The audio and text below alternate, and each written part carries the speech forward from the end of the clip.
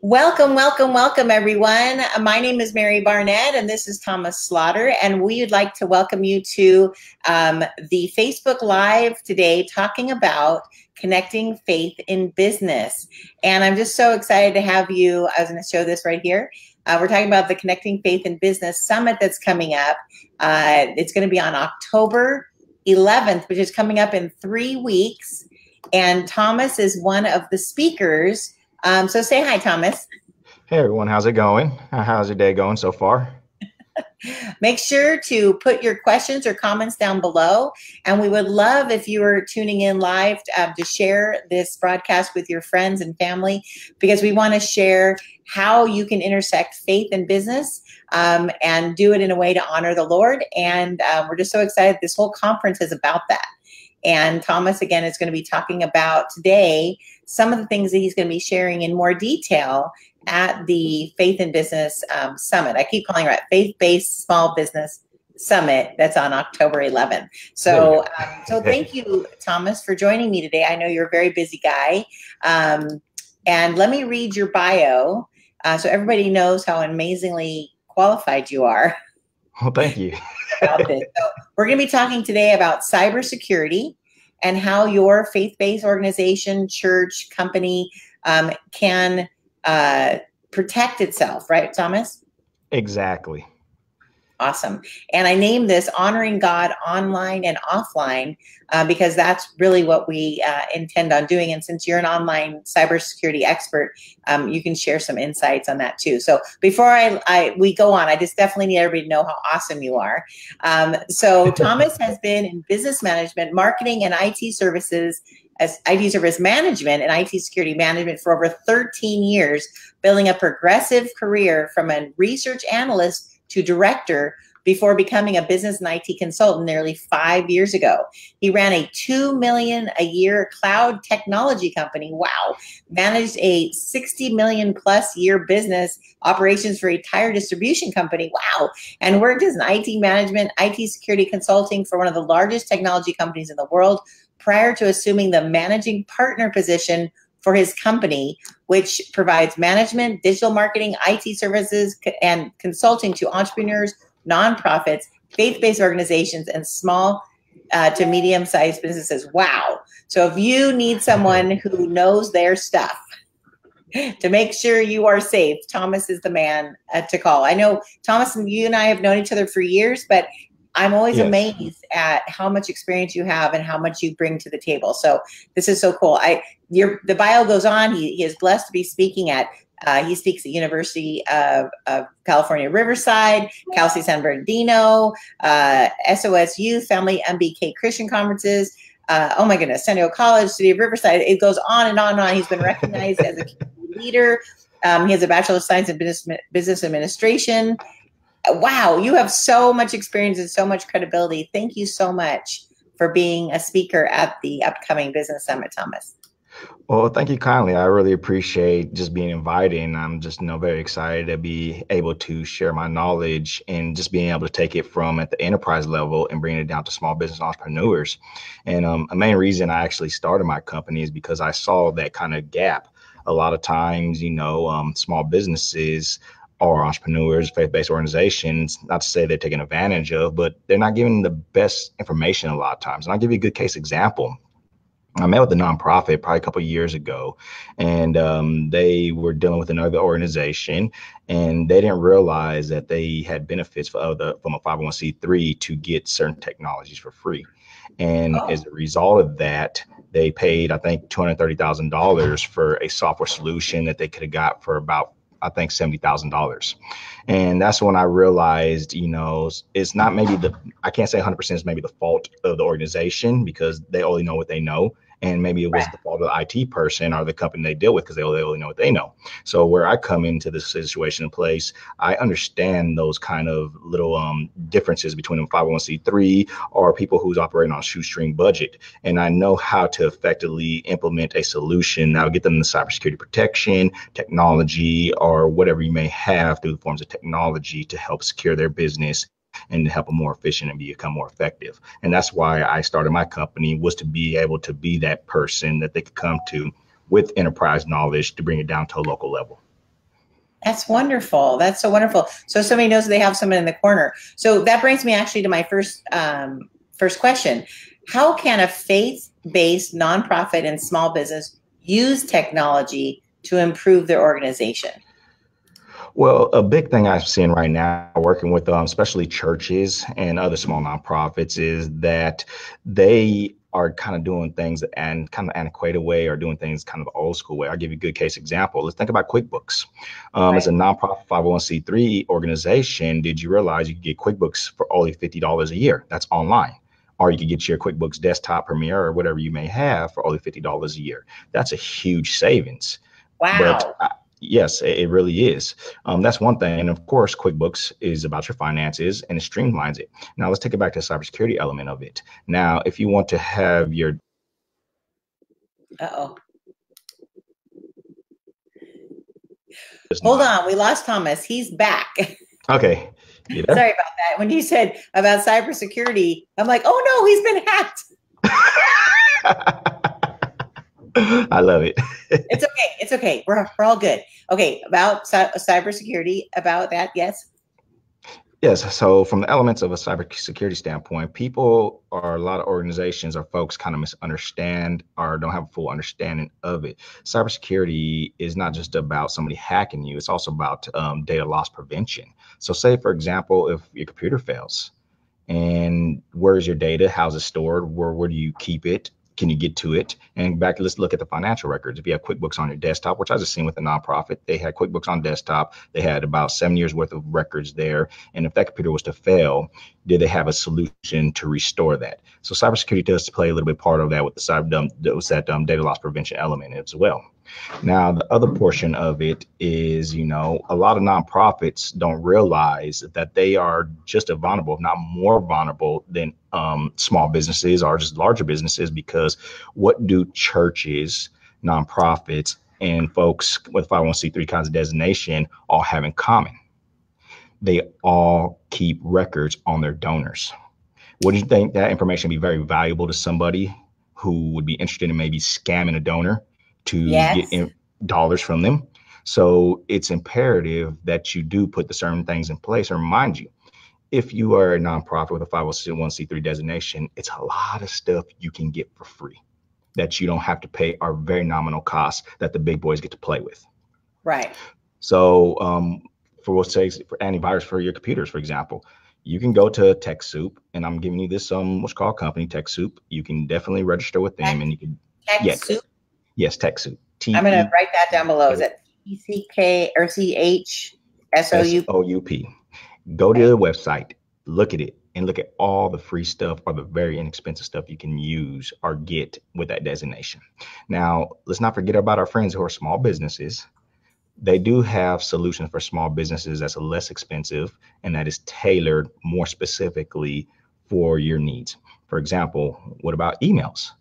You want to be able to have your emails protected. You want to have good email solutions. Well, Microsoft Office 365 does have a small business type solution for emails that's less expensive than the enterprise level.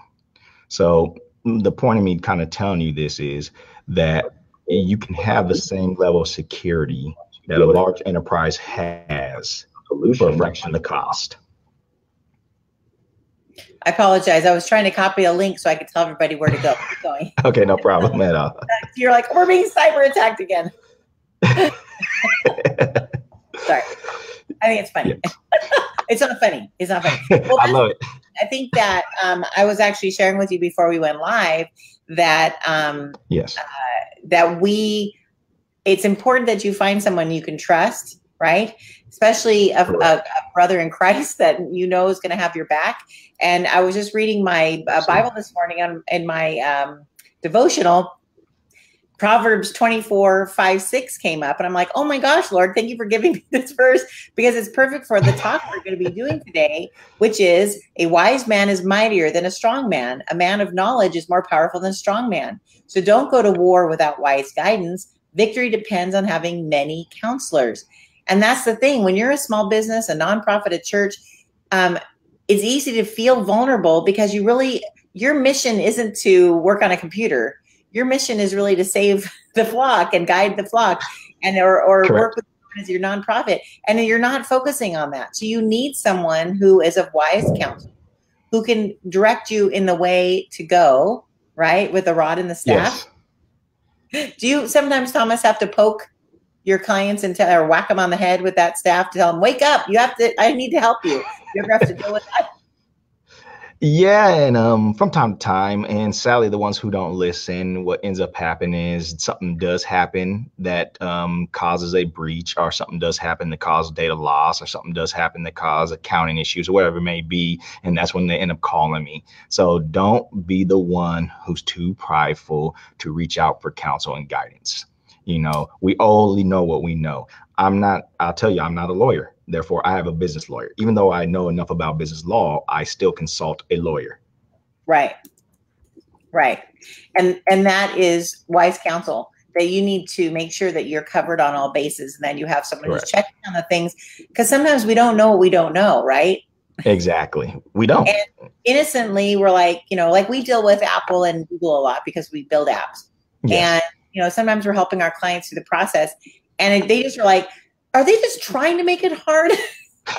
and it seems like that, right? That Apple and Google are, you know, making you jump through hoops to get things verified and authenticity. But it's really for safety and security, because people want to know, have confidence that their information is safe. And you touched on something, Thomas, that I think a lot of people don't think about. When you're raising money, you're really the shepherd. You're you know, you've been given a great responsibility to guard that money and make sure it does what people have donated it for, right? That you're absolutely not. Is it shepherding the money? Is that the right term? You could say, steward is probably the better term, but shepherding makes sense. What is the better term? Steward. So you are a steward of the finances. That's what I'm looking for. So Lord does make you the steward of finances. Exactly. I'm sorry. We both had one of those days so far, right? Yeah, I know. I've been nonstop this morning. Right? That's crazy. So, so you need to be a good steward, not only of the money that people give you, but steward of the information that is shared with you. And you want to make sure so people feel confident that information is safe, and give you that peace of mind that everything is cool. Okay. So let me ask you the next question. Sure. Which I have right here. As we know, many faith-based organizations, small businesses, and nonprofits have limited resources in terms of finance to invest in technologies that will help their business data with some things that they can do. Now, you mentioned earlier about the fact you can get QuickBooks for what you said, something per year, like so inexpensive. But tell me a little bit more about how it could be more affordable. Absolutely. So again, I'm going to just reference TechSoup. So if you are a 501c3 organization, please go to TechSoup, and that's TechSoup.com. Now, not to take anything away from other consultants, a lot of them won't tell you this because they don't know, or there's no incentive to have them tell you this because you wouldn't buy their software through them. Some people just want to know, they definitely want you to buy through them because they do make a little bit of money. To me, I don't care about the elements of the money as far as, you know, you buying the software through me. I see the protection of the data, your members' information more important, and we could do business on other things. So go to TechSoup, and that's TechSoup.com. You can get tons of software. You can get antivirus, even ADP. People know about ADP, right? Aren't they the ones who do the payroll? Right. They even are on there, and they give discounts if you go through them as well. Microsoft, the new softwares, everything, Office, it's all on there, and you can use it. And as long as you have that designation, doesn't take much. You just need to send your IRS letter over there, send it to them, do a couple things. Once you do that, guess what? They're going to go ahead and give you the approval. Once you get the approval, you can go shopping. And they give you, I think they call it donations, and they give typically about $200,000 in donations to the nonprofit if you register. Wow. That's amazing. So really, your company is a resource that points people in the right direction of things that they can get more affordably.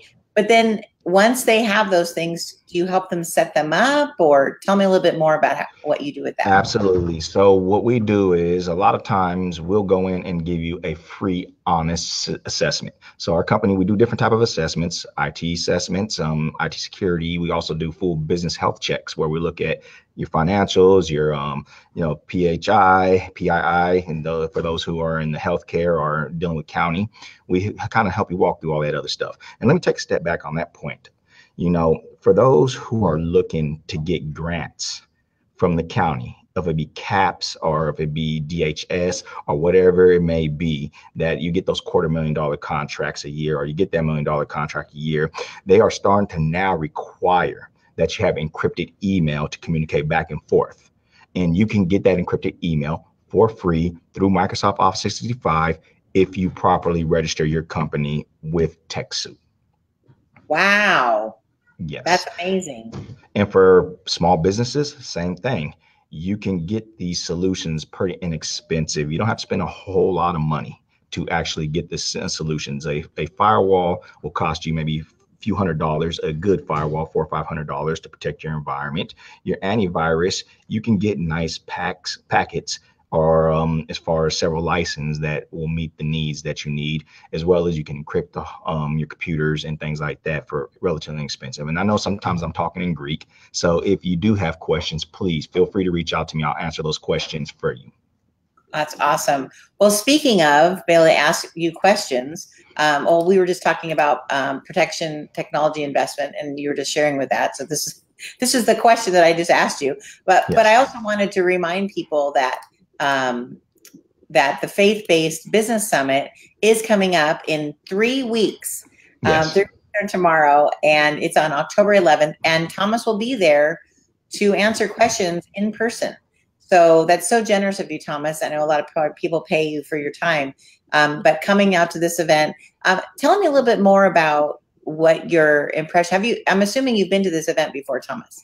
Actually, this is the first time I've been to the event. So, oh, really? Oh my gosh, you will love it. It is so, the Lord totally shows up. The Holy Spirit is there. It's like has this sense of wonder. I don't know. It's just so amazing. Everyone there is like-minded, faith, believers, and they all put God in the center of their organization. And I wish I probably should have done my research better to share this story with you, but I've been a couple different years. I actually spoke for them, I think last year. Yes. And I'm going to be on one of the panels as well this year. But Wonderful. Anyways, there was a woman who received an award that had a construction company, and I am going to be so embarrassed I don't remember her name or her company, but I was just so impressed with this. So they build the, I don't know if you call them the joists, but they're like foundational support for freeways. Oh, wow. And Okay. they are sold all over the country, all over the world, actually. And to build a freeway, you have to put her supports down first, and then they pour the concrete and they put in the rod, all this stuff, right? So she is the foundational piece of a freeway, right? And what she does, she prints Bible scripture into the foundational supports that she sells. Oh, wow. And when people build freeways and roads, literally you are walking and driving on the word of God. That makes me feel really safe. I love it. I'm like, what? And so, and in her business, she actually built a prayer room. Yes. That people can go in anytime and read their Bible or meditate or pray, and it's like, it's an actual room inside her company that people can go and just be with the Lord. Like, she's that centered with her faith walk. I mean, I was just so impressed with that and so relieved that there is scripture literally in the foundation of our roads. Right? I love it. That's a blessing in itself. That's just, that literally, honestly, almost gives me chills when it brings tears to my eye to realize that, when we're riding on those bridges and everything else, that there's the Spirit of God who's there with us at all times. And just knowing that she's putting those in the foundation is just beautiful. Yeah. I literally have shivers right now just even talking about it. I was just so like, it flooded over me like, oh my gosh. I mean, just gave me so much like confidence in knowing that I was around people who just wanted to glorify the Lord in what they do and encourage me to do it more myself. So it was just a neat thing. So anyways, I was just wanting, yeah. So I love the story. I'm sorry. I said I love the story. That's a great. I have to go. I'm gonna have to preach that story. I'm gonna tell everybody about this. This is just something. This is the gospel that has to get out. Amen. But I will find out who it is and what it is exactly, so you can tell an accurate story. Okay, wonderful. Yeah, it was the gist of it is that. But anyway, but there's going to be people there that are. In fact, next week, Wednesday on October 3rd, I believe, could be the 4th, so whatever next Wednesday is. At the same time, 12 o'clock, I'm going to be interviewing two more leaders actually at the same time. Elaine Norland, who owns the Cone Zone, and is also one of the keynote speakers, and Norm Bennett, who owns 24 Carats. It's a catering company. Again, both faith-based businesses that run with the Lord as their CEO. So I'm excited about that as well. So we only have a few more minutes. Thomas, why don't you share with us and all our millions of viewers, and most people actually watch and replay, so it's okay if no one is watching now, which I think we'd have a couple. But tell me about how you bring the Lord, how do you honor the Lord online and offline with your business? Well, absolutely. So everything definitely, my business, what's that vision and the goals and more in essence, as far as how we operate is definitely by the baseline of what the scripture tells us. And all that we do when we do make a decision on and offline, we have to, ask ourselves, basically, is this the right thing in the walk of what God will want us to do? And we don't make a move. We don't make a decision without taking it to the Lord first. And this is my wife and I, when I say we, because my wife is my partner and she has her ministry as well, women's ministry that goes to prisons and goes to different, women's shelter to preach the gospel to them. And we will not make a decision in our business without taking it to God first. And we have taken so many leaps of faith, even me going on my own in my own business. It was taken to God first, and we took that leap of faith, and God has not failed us. Actually, we have, exponentially grown within a few months because we just said, hey, it's not us walking this walk alone. We're walking this walk with the guidance of God. And I truly believe if you truly run your business by the word of God and have the faith that you'll be carried, you will succeed. That's awesome. That's awesome, because you're glorifying the Lord, and he's going to just mount blessings upon you. So I think that's awesome. I have shivers again, Thomas. Yes. Well, I really on October 11th. Seriously, when you come, you're going to hear these stories, and you're like, no matter how much you feel like you have gone through this, somebody else has walked along the same path as you and stumbled and got back up and asked the Lord for guidance. And, there's going to be stories of fails and wins, and, because we're not guaranteed this life to be easy. Right. But it's not easy, but God will definitely get you. And I just want one more point. It was very funny. So, yes. I have a good friend of mine, I'll say his name, Eric Rourke, who is Rourke Financial Solutions. He's an accountability partner of mine that we meet once a month, and we discuss, our business, and we basically hold each other accountable to be sure we execute certain things within that month. That's awesome. And it was so funny. I've known Eric for many years now, and I did not know how deep his faith was until I went out on my own, and him and I had an accountability partner meeting. And I was saying, hey, I'm just have to walk by God. And that's when he just opened up, and to realize that God and the way he operates, puts God at the center of his business, and seeing his business grow in the way it has gave me so much encouragement and confidence. And you really don't know who actually is out there in this world who truly walks by the Lord and the message, and who operates their business by the faith. You really don't until you reach out and talk to them. And I think this summit is going to give you a grand opportunity to go out there and meet these people and communicate with these people. And I was at the luncheon just last week, last Friday, and it was such the energy there, just the nature of doing business with faith-minded people and with God-minded people is a whole different level of doing business. And I'm just very blessed to have the opportunity to be able to be there with so many great minds and so many great people with so many great hearts. That's wonderful. I was so bummed to have to miss that event. I knew it would be a blessing to whoever was there, though. Oh, it was definitely a blessing. And, you know, my wife and I, we were so excited and happy after we left that luncheon. Oh, that's so great. I have shivers again, Thomas. Well, thank you. It's not me. You know, all glory goes to God. For sure, for sure. So everyone who's listening, please register. If you haven't registered yet, on this page down below, there's an event. There's a quick little link. It's only $35 to attend. It's a phenomenal event. I think check-in is at 2. That's why I put that on the ticker down below. Check-in's at 2. I believe the conference itself actually starts at 3. But, you know, there's networking and getting your coffee and getting your seat, because, you know, you got to get your seat, get all set up, right? Yes. When you go to a conference, there's like a little ritual. Coat on the chair, put your stuff down, right? Same ritual every time. Make sure you've seen everybody you know. Wave. Yes. Yeah. So get there early enough so you can get the seat you want. Again, for $35, and it goes through the evening. There's food and beverages and